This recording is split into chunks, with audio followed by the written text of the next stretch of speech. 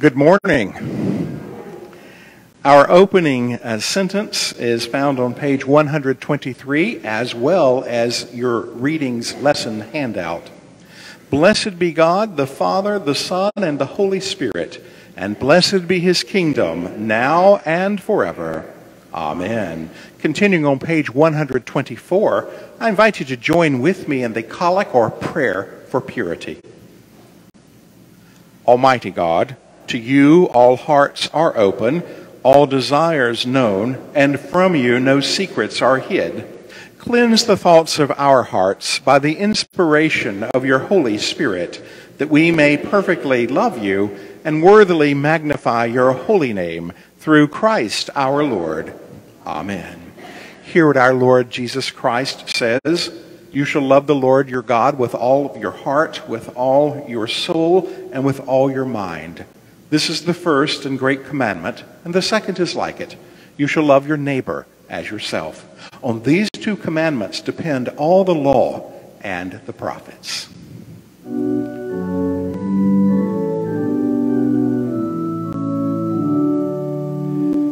Lord, have mercy upon us.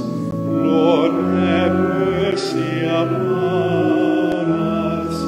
Lord, have mercy upon us.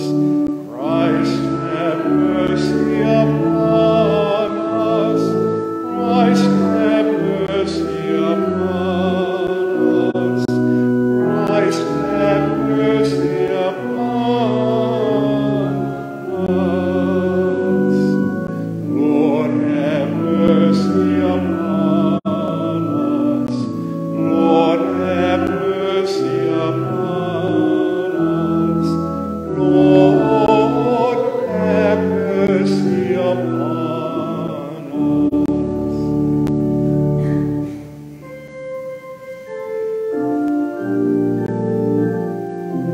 Glory to God in the highest, and peace to his people on earth. Lord God, heavenly King, Almighty God and Father, we worship you, we give you thanks, we praise you for your glory. Lord Jesus Christ, only Son of the Father, Lord God, Lamb of God, you take away the sin of the world, have mercy on us. You seated at the right hand of the Father, receive our prayer. For you alone are the Holy One, you alone are the Lord.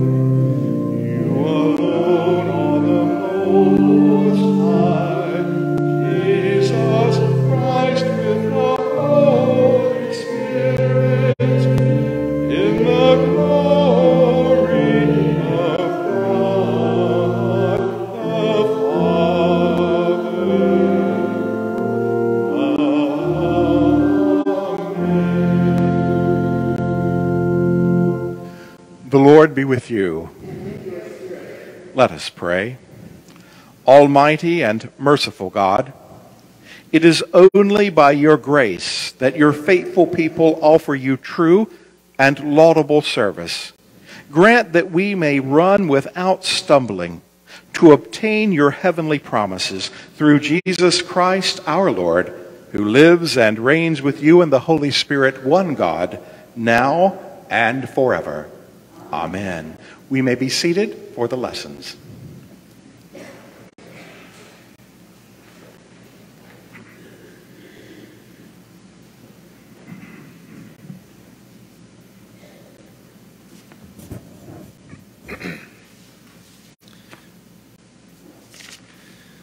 The first reading this morning is from the book of Exodus, chapter 16, verses 2 through 4, followed by verses 9 through 15. And the whole congregation of the people of Israel grumbled against Moses and Aaron in the wilderness. And the people of Israel said to them, "Would that we had died by the hand of the Lord in the land of Egypt, when we sat down by the meat pots and ate bread to the full, for you have brought us out of the wilderness to kill the whole assembly with hunger." Then the Lord said to Moses, "Behold, I am about to rain bread from heaven for you, and the people shall go out and gather a day's portion every day, that I may test them, whether they will walk in the law or not." Then Moses said to Aaron, "Say to the whole congregation of the people of Israel, come near before the Lord, for he has heard your grumbling." And as soon as Aaron spoke to the whole congregation of the people of Israel, they looked toward the wilderness, and behold, the glory of the Lord appeared in the cloud. And the Lord said to Moses, "I have heard the grumbling of the people of Israel. Say to them, at twilight you shall eat meat. In the morning you shall be filled with bread. Then you shall know that I am the Lord your God." In the evening quail came up and covered the camp, and in the morning dew lay around the camp. And when the dew had gone up, there was on the face of the wilderness a fine, flake-like thing, fine as frost on the ground. When the people of Israel saw it, they said to one another, "What is it?" For they did not know what it was. And Moses said to them, "It is the bread that the Lord God has given you to eat." The word of the Lord. Thanks be to God. The psalm selected for this morning is Psalm 78, verses 14 through 26, to be read responsibly. Psalm 78. We shall read responsively by half verse. He divided the sea and let them go through. He made the waters to stand in a heap. In the daytime he led them with a cloud, and all the night through with a light of fire. He split the hard rocks in the wilderness, and gave them drink in abundance as in a great deep. He brought waters out of the stony rock, so that it gushed out like the scripture. Yet for all this they sinned more against him, and provoked the Most High in the wilderness. They tested God in their hearts, and demanded food for their craving. They spoke against God, saying, "Can God prepare a table in the wilderness?" Indeed, he smote the stony rock so that the water gushed out, and the streams overflowed. Can he give bread also, provide meat for his people? When the Lord heard this, he was full of wrath. So a fire was kindled against Jacob, and there flared up fierce anger against Israel. Because they did not believe in God, and did not put their trust in his help. So he commanded the clouds above, and opened the doors of heaven. He ran down manna upon them to eat, and gave them food from heaven. So mortals ate the bread of angels. For he sent them food enough. The second reading this morning is from the book of Ephesians, chapter 4, verses 1 through 16.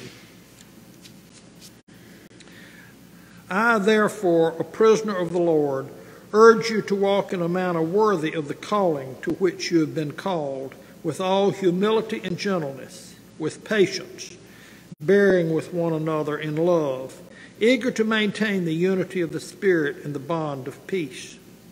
There is one body and one Spirit, just as you were called to the one hope that belongs to your call. One Lord, one faith, one baptism, one God and Father of all, who is over all and through all and in all. But grace was given to each one of us according to the measure of Christ's gift. Therefore it says, when he ascended on high, he led an hour of captives, and he gave gifts to men.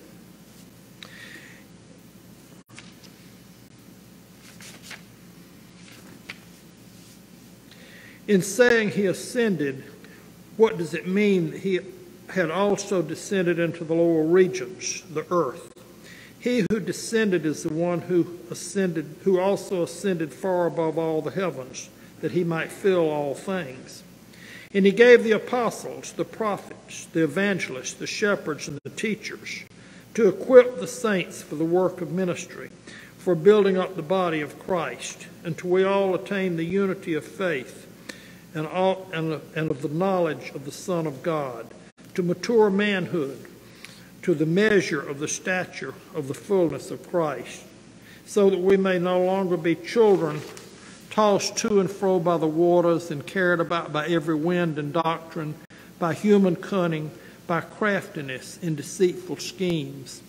Rather, speaking the truth in love, we are to grow up in every way into him who is the head, into Christ, from whom the whole body, joined and held together by every joint with which it is equipped, when each part is working properly, makes the body grow so that it builds itself up in love. The word of the Lord. Thanks be to God.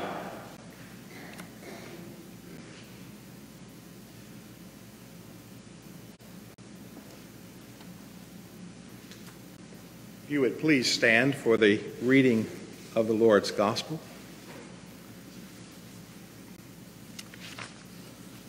The Holy Gospel by Lord Jesus Christ according to St. John. Glory to you, Lord Christ. So when the crowd saw that Jesus was not there, nor his disciples, they themselves got into the boats and went to Capernaum, seeking Jesus. When they found him on the other side of the sea, they said to him, "Rabbi, when did you come here?"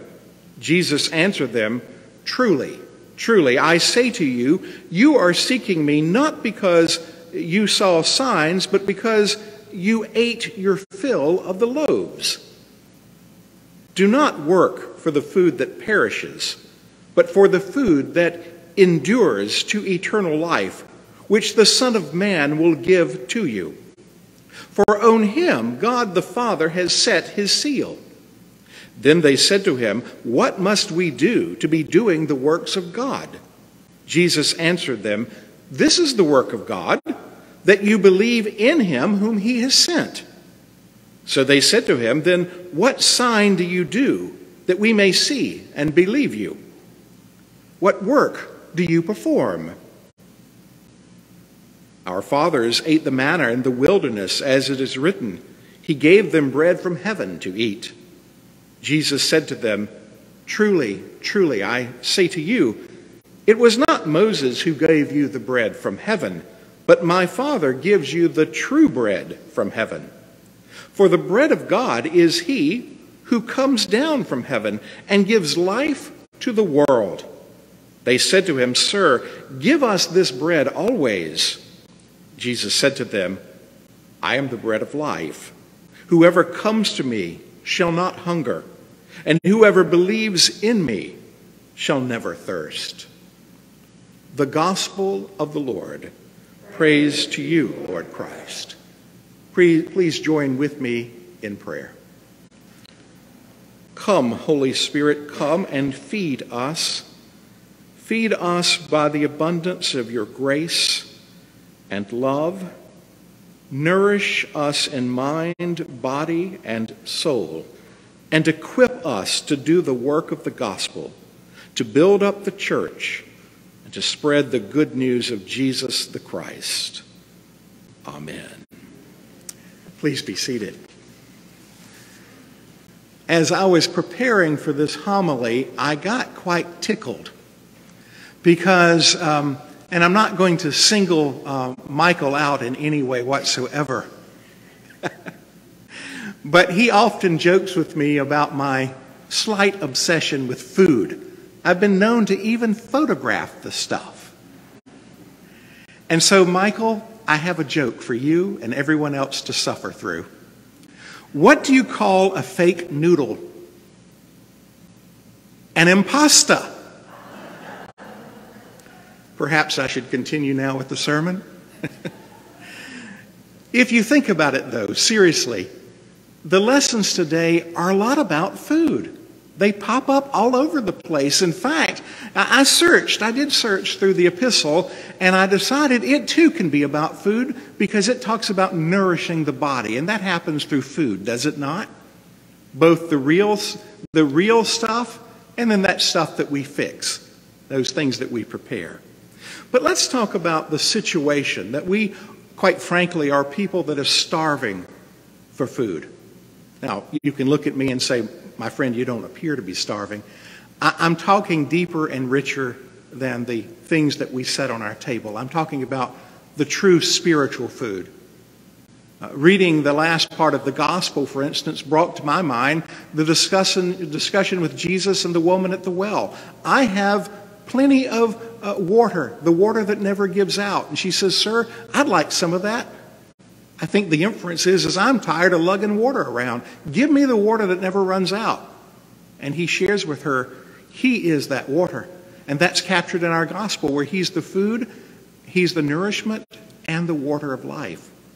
So let's look at our situation first and foremost as people who are starving spiritually for the spiritual food. We see that in the first lesson from Exodus. It's one of those lessons that, quite frankly, is a lesson, if you think about it, of condemnation. God has brought his people out of slavery, out of bondage, quite frankly, out of genocide.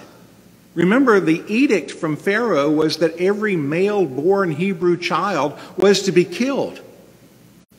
This was the extermination of the Hebrew people that was going on in slavery in Egypt.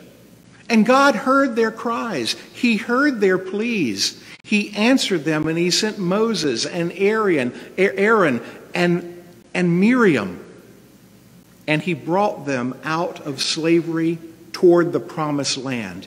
And so here they are, on their way to the promised land, having to go through the desert regions, if you will, and they start doing something that's pretty rough and dangerous in the church.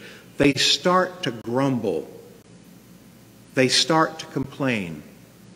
They start to question the motives of God. And that comes very dangerously close to the unforgivable sin. Because when you question God's motives, that you doubt that what he offers you is salvation, you doubt what he offers you is good for you, then you will reject it. And without God's grace and mercy, we are lost. And so they come dangerously close to that. It says at the beginning of the reading today, the whole congregation of the people of Israel grumbled against Moses and Aaron. But the reality is, and God reveals it clearly to Moses, they're not really grumbling against you, Moses. They're really complaining about me. Can God prepare a table in the wilderness? That's the question that's getting asked in the psalm for today. And so when you reflect on the psalm, what happens? It in many ways recounts what God has done for his people. That he's heard their prayers. He's heard their cries. He's delivering them from slavery toward the freedom of the promised land. But what happens?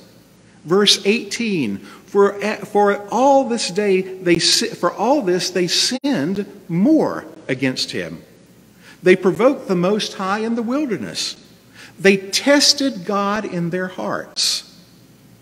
And they demanded food for their craving.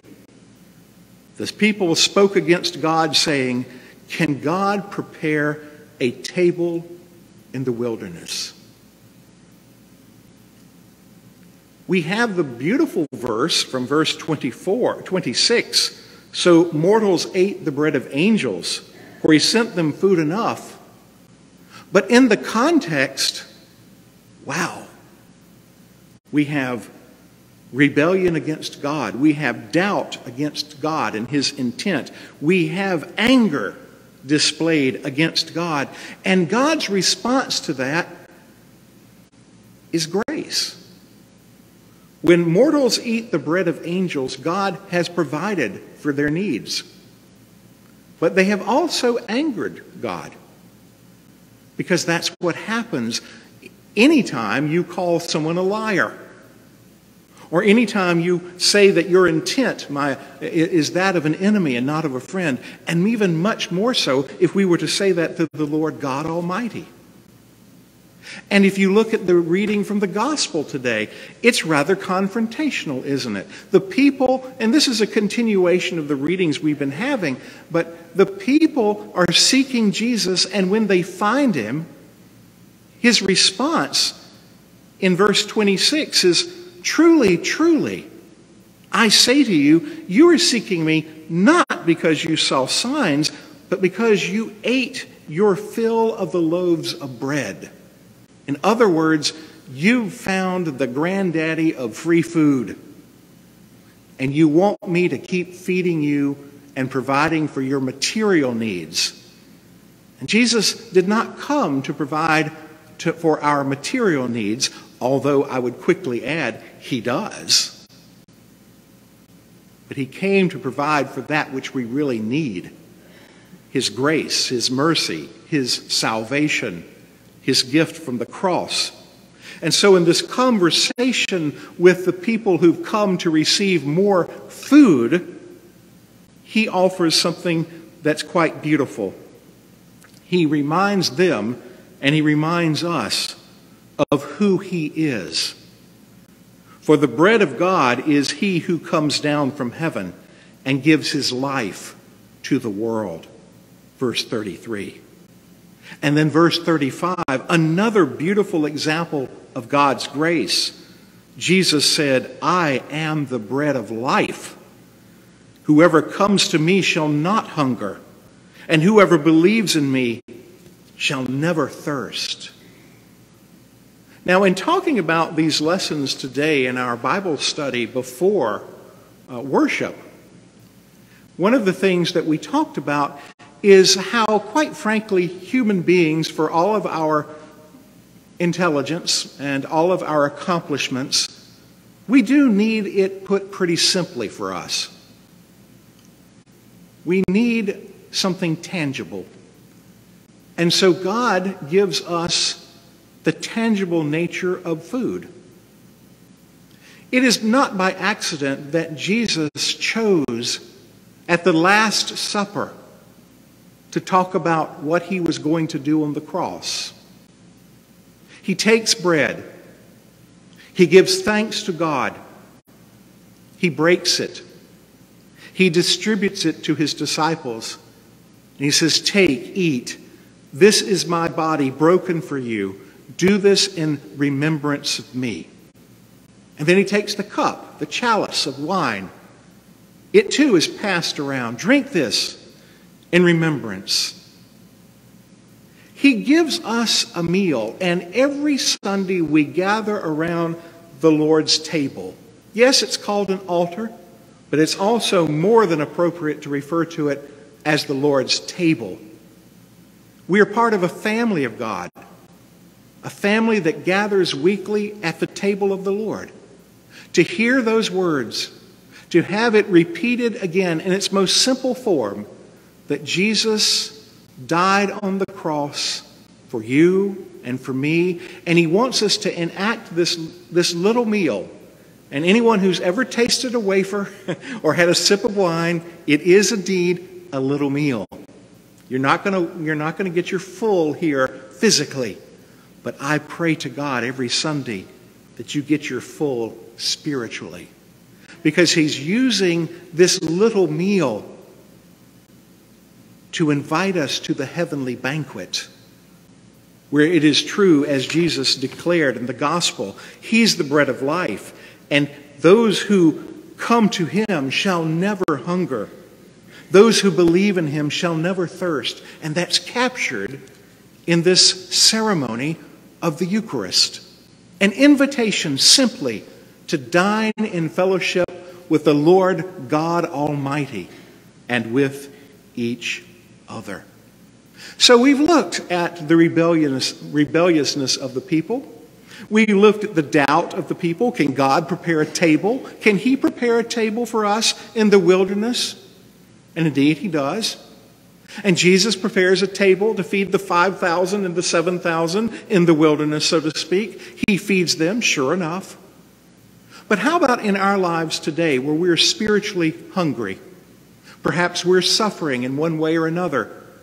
Perhaps we have physical or other needs or things that are going on in our life that makes it look like the world is spinning around us and passing us by. Can God prepare a table in the wilderness for us, for you and for me? And of course the answer is yes. And in Ephesians, Paul talks about what it looks like to be a member of the body of Christ, to be one of those who are chosen by God to be his son, his daughter, to be part of the body and family of God.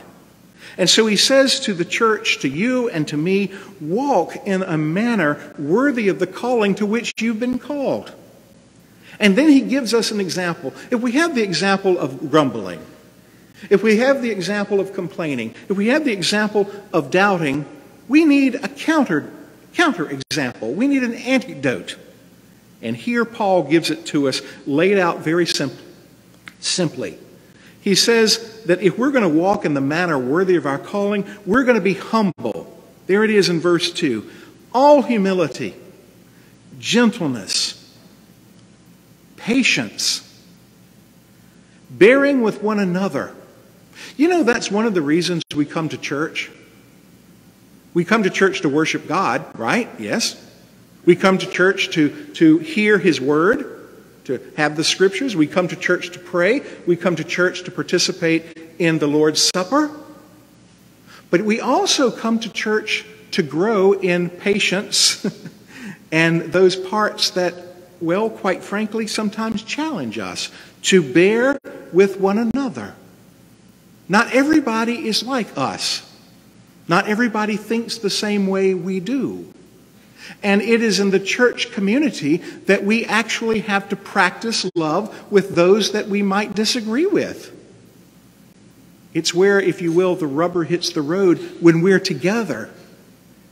When I'm at home or I'm by myself, it's amazing how worship is very similar to the way I like it.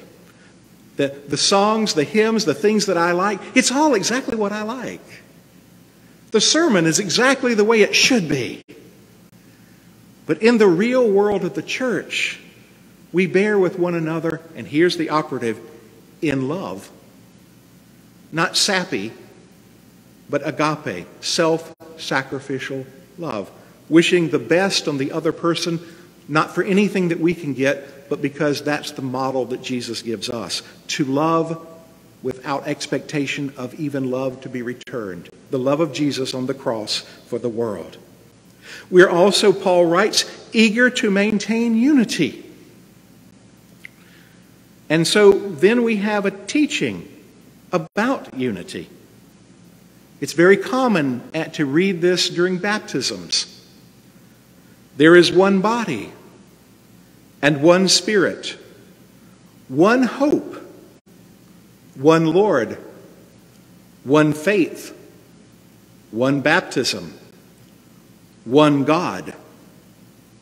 You hear unity in that? We're called to be one, united. And then verse 7, by grace, but grace was given to each one of us according to the measure of Christ's gift. See, you and I are given through the Holy Spirit the grace to do the work we're called to do.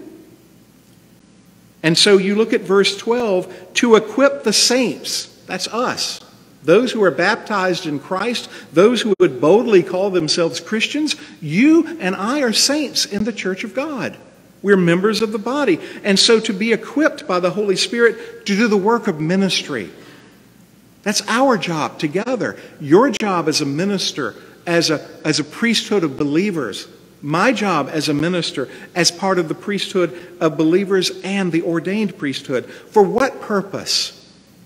The exact opposite of the effects of grumbling and complaining and seeking our own way. Verse 12, for building up the body of Christ. You may remember when Bishop Salmon was our diocesan bishop, we had a sort of mission statement to build up the body of Christ for the work of the gospel. Now, our Bishop Mark has another one, and they're not in competition, by the way. But we are all still called to build up the body of Christ for the work of the gospel, and you and I have a role to play in that. And we know that Jesus is the head of the church. He's the head of the body. That's verse 15. And so here, listen to these words. Held together by every joint with which it is equipped. When each part is working properly, that's us. It makes the body grow. There's my food reference. So that it builds itself up in love. To build up the body of Christ for the work of the gospel. Now, I'm hesitant to do this with a living human being because all of us are sinners and all of us fall short. But I want to capture one place where a living human being seems to have gotten it right. And this is present day and very real. How many of you are familiar with Sidney McLaughlin? The name is a little familiar because she is the fastest woman in the world. She ran 400 meters in the hurdles in less than 52 seconds. It takes me 52 seconds to get out of bed some mornings. And she is one of the fastest women in the world. And here's a quote. She recently won the gold, right? Records come and go. The glory of God is eternal. I no longer run for self-recognition, but to reflect His perfect will. By grace, through faith, Jesus has given me everything. Isn't that a wonderful witness? Isn't that just beautiful? That's capturing, in essence, what Paul is talking about in the work of the church, the walk of a Christian life. And so here's an Olympian who is doing all those things that Olympians do, training. And you know, Paul uses the Olympic examples all the time in his teachings. He uses real life, concrete examples. You know, run the race, seek the goal, seek the prize, the wreath that doesn't perish.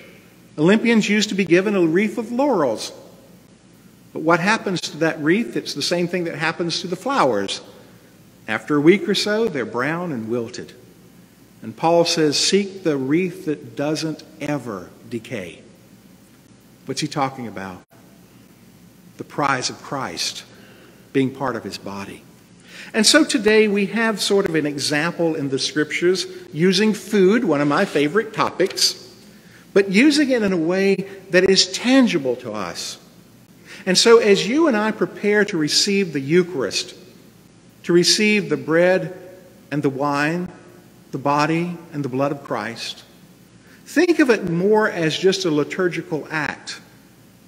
But as you hold out your hand, don't think, okay, I'll take the wafer. Think of your hand being open, I'll take Jesus because he takes me. Think of it as an opportunity to open your heart once again, to receive not bread and wine only, but to receive Jesus Christ, the risen Lord, to be nourished on him spiritually, so that you can be truly fed and never, ever hunger or thirst ever again. In the name of the Father, the Son, and the Holy Spirit. Amen.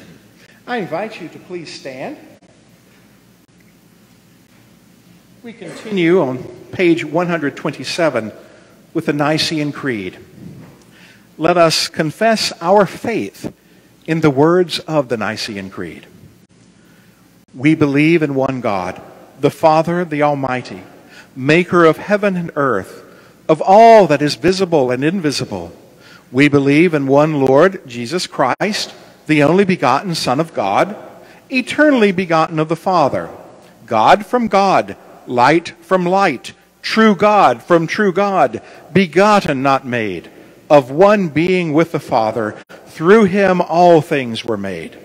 For us and for our salvation, he came down from heaven, was incarnate from the Holy Spirit and the Virgin Mary, and was made man.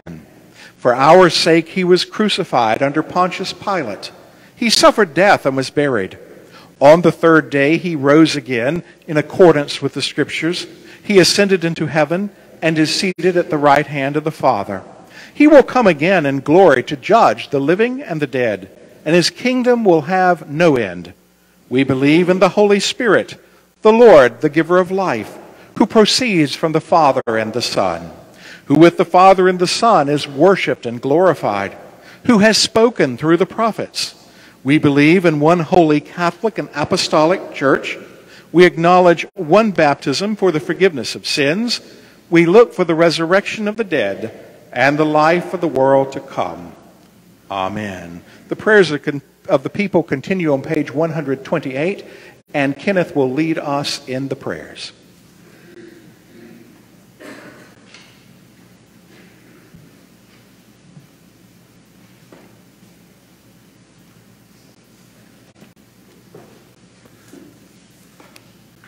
Let us pray for the church and for the world, saying, hear our prayer. For the peace of the whole world, and for the well-being and unity of the people of God, Lord, in your mercy, hear our prayer. For our Archbishop, for Mark, our Bishop, and for all the clergy and people of our diocese and congregation, Lord, in your mercy, hear our prayer. For all those who proclaim the gospel at home and abroad, and for all who teach and disciple others, Lord, in your mercy, hear our prayer. For our brothers and sisters in Christ who are persecuted for their faith, Lord, in your mercy, hear our prayer. for our nation and for those in authority, and for all in public service, especially for Joseph, our president, for Henry, our governor. Lord, in your mercy. Hear our prayer. For all those who are in trouble, sorrow, need, sickness, or any other adversity, Lord, in your mercy. Hear our prayer. For all those who have departed this life in the certain hope of the resurrection, in thanksgiving let us pray. Lord, in your mercy. Hear our prayer. At this time, we invite the congregation to add additional petitions. We also invite the congregation to add thanksgivings as appropriate. Lord, I thank you for the 34th wedding anniversary for Debbie and myself. I thank you that 34 years ago we said, I do, and continue to, through your grace and mercy, celebrate our wedding anniversary. Thank you, Lord, for Debbie and Albert family. Lord, thank you for seeing this in a different direction, a better plan, a better outcome. Please continue to lead us, to guide us, and help Joey's recovery to be swift and complete. In Jesus' name, amen. Pray for our sister Betty, for continued healing for her, for Kyle, for surgery on Friday. So we lift up Joy, Lynn, John, Linda, Antonella, who are all battling cancer, Lord, we pray that you would strengthen them and bring healing to them and help them to heal your comfort and peace. Pray for Angela and Bill Jr., for healing. Maureen.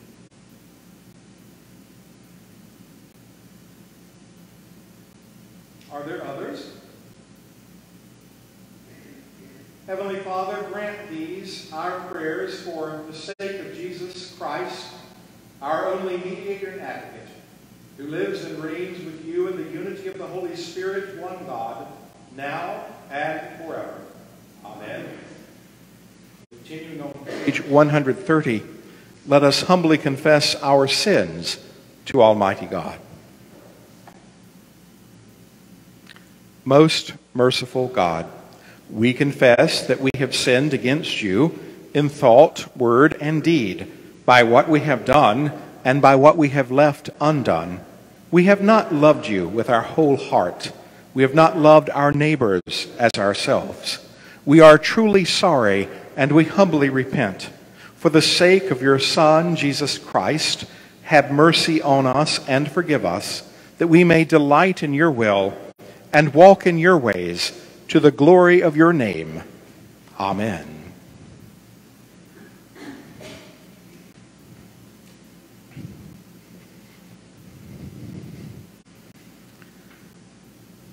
Almighty God, our Heavenly Father, who of his great mercy has promised forgiveness of sins to all those who sincerely repent and with true faith turn to him, have mercy upon you, pardon and deliver you from all your sins, confirm and strengthen you in all goodness, and bring you to everlasting life through Jesus Christ our Lord. Amen. Hear the word of God to all who truly turn to him. Come to me, all who labor and are heavy laden, and I will give you rest. God so loved the world that he gave his only begotten Son, that whoever believes in him should not perish, but have eternal life. The saying is trustworthy and deserving of full acceptance, that Christ Jesus came into the world to save sinners. If anyone sins, we have an advocate with the Father, Jesus Christ the righteous. He is the propitiation for our sins, and not for ours only, but for the sins of the whole world. My brothers and sisters in Christ, I invite you to stand as we pass the peace from where we are standing. The peace of the Lord be always with you. Spirit, God's peace.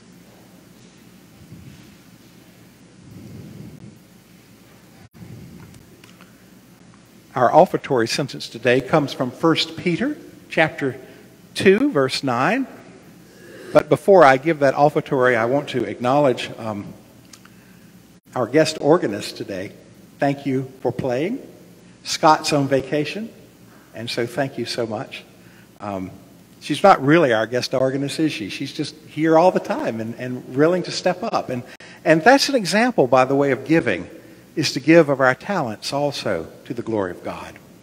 You are a chosen race, a royal priesthood, a holy nation, a people for his own possession, that you may proclaim the excellencies of him who called you out of darkness into his marvelous light. 1 Peter 2:9. Our offertory hymn is hymn 686, verses 1 and 3.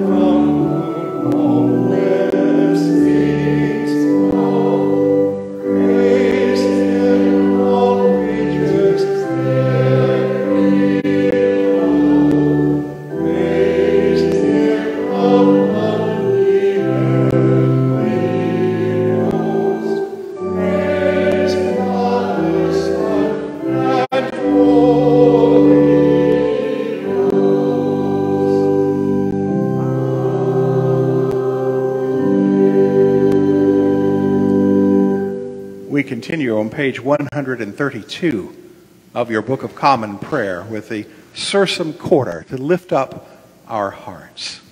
The Lord be with you. And with your spirit. Lift up your hearts. We lift them up unto the Lord. Let us give thanks to the Lord our God.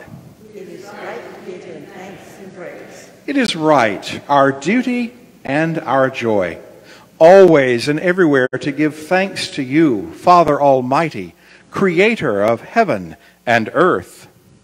Through Jesus Christ our Lord, who on the first day of the week overcame death and the grave, and by his glorious resurrection opened to us the way of everlasting life.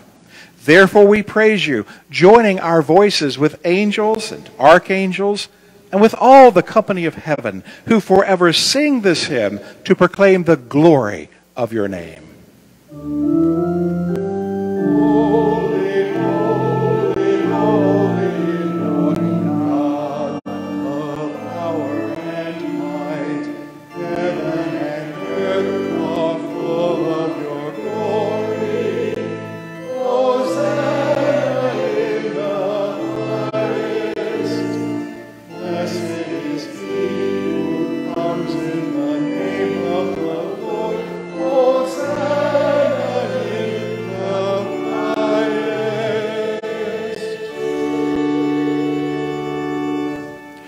Please kneel as you are able. Holy and gracious Father, in your infinite love, you made us for yourself. And when we had sinned against you and become subject to evil and death, you, in your mercy, sent your only Son, Jesus Christ, into the world for our salvation. By the Holy Spirit and the Virgin Mary, he became flesh and dwelt among us.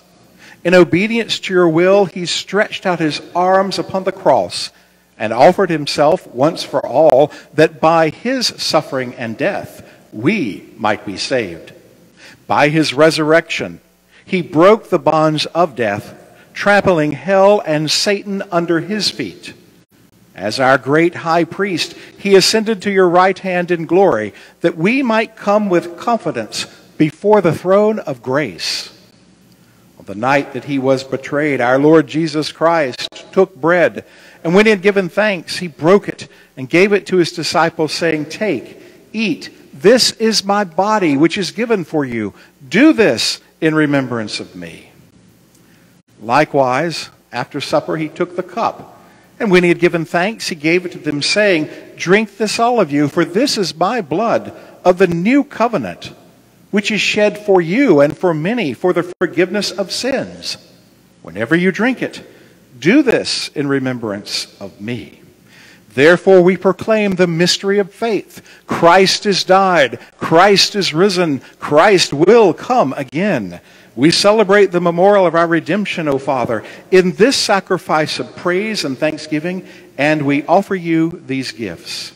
Sanctify them by your word and Holy Spirit to be for your people the body and blood of your Son, Jesus Christ. Sanctify us also that we may worthily receive this holy sacrament and be made one body with him, that he may dwell in us and we in him.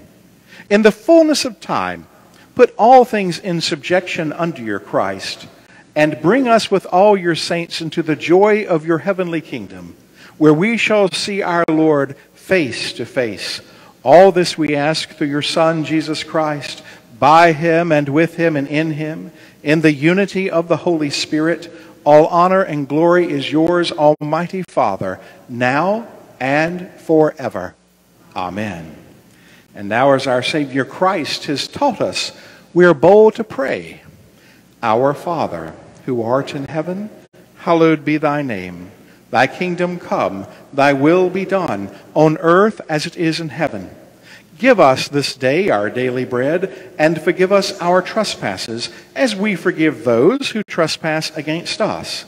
And lead us not into temptation, but deliver us from evil. For thine is the kingdom, and the power, and the glory, forever and ever. Amen.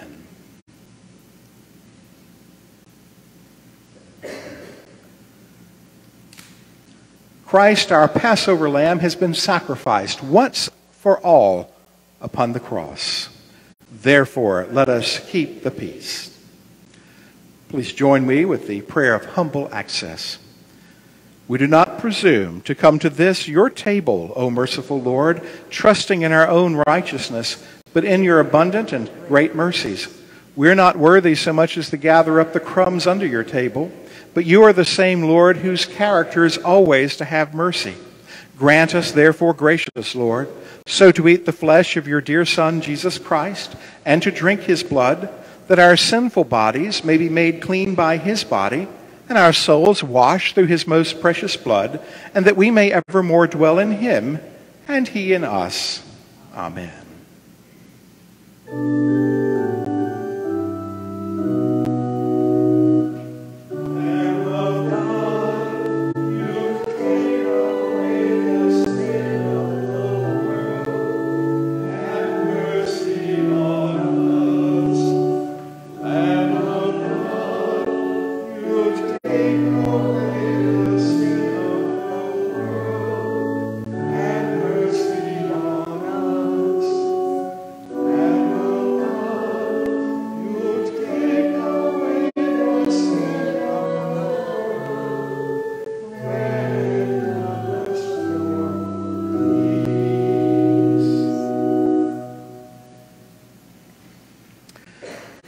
the gifts of God for the people of God. Take them in remembrance that Christ died for you, and feed on him in your hearts by faith with thanksgiving. I invite you to join with those who are otherwise unable to receive communion at this time with the prayer for spiritual communion found on page 677 of the Book of Common Prayer, page 677 for spiritual communion. Dear Jesus, I believe that you are truly present in the Holy Sacrament. I love you above all things, and I desire to possess you within my soul. And since I cannot now receive you sacramentally, I beseech you to come spiritually into my heart. I unite myself to you, together with all your faithful people gathered around every altar of your church, and I embrace you with all the affections of my soul. Never permit me to be separated from you. Amen. The body of Christ, the bread of heaven. The blood of Christ, the cup of salvation.